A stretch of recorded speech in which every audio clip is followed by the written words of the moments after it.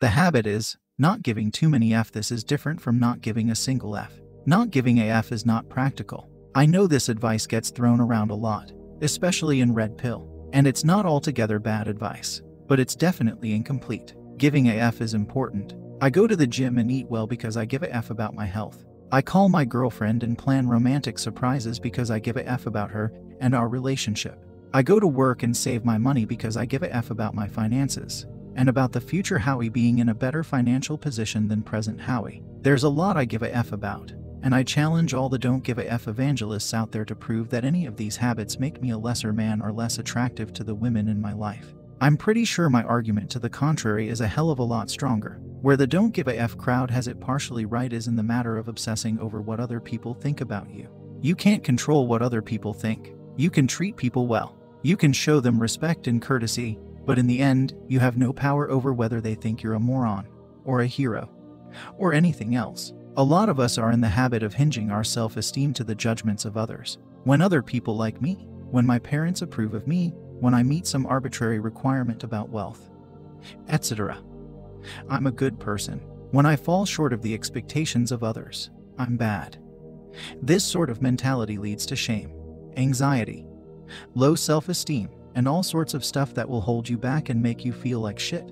The difference between obsessing over external approval and having a healthy attitude is how you decided what you give a F about. Do the things that determine your self-worth come from inside you or outside? Do you have worth when you're meeting reasonable goals you chose yourself? Or are you defining your worth based on how well you're meeting standards set by other people? The less control you have over the things you use to determine your self-worth, the worse your self-esteem will be. If those things are the opinions of others, or partially random events, like financial success, you'll never have control over your self-worth. You'll always feel understandably insecure, and you'll exhibit behaviors associated with low social status, and that a lot of people find unattractive. To put it in psychological terms, you will have an external locus of control. The solution is to adopt a mentality along the lines of I have worth when I am meeting my goals and living according to my values. You want to be the sort of person who gives a F about himself and how he treats other people, but he does so on his own terms. Not because he thinks he only has worth when he's satisfying the judgments of others. In other words, I want to be friendly with the people at the party. I want to treat them well, and it would be cool if they liked me. But if they don't, I'm totally fine with that. It doesn't affect my self-worth. We're just not the right people for each other, and we'll all move on. That's the mentality you want. Since you, like most people, have probably spent most of your life being manipulated by others and systematically taught not to think in this way. Shifting your mindset to an internally focused one takes some doing. Personally, I made the shift through two techniques. First, cognitive behavioral therapy, which involves consciously talking back to the self-limiting thoughts in your mind that are holding you back. When the voice in your head tells you I'm a worthless piece of shit, you consciously talk back to that voice. Shut the F up. You're wrong. I'm awesome.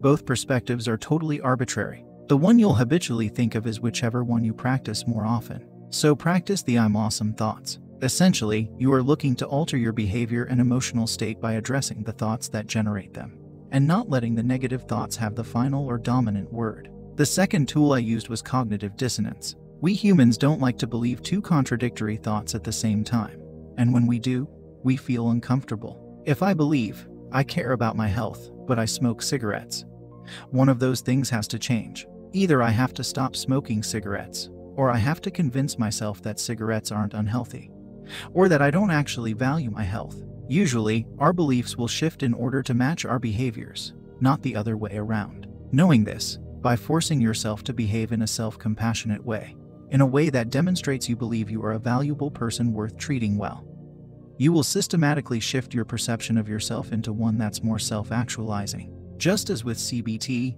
we were changing our thoughts to change our emotions and behaviors. With cognitive dissonance therapy, we're shifting our behavior to change our thoughts. One or the other might work better for you. I recommend doing both. The more you can think and act like a guy who values himself, the less you'll obsess over how much other people approve of you. You get your approval from yourself and you live according to your own values. As long as your good treatment of other people is coming from your own internal desires, and not out of a desperate need for external approval.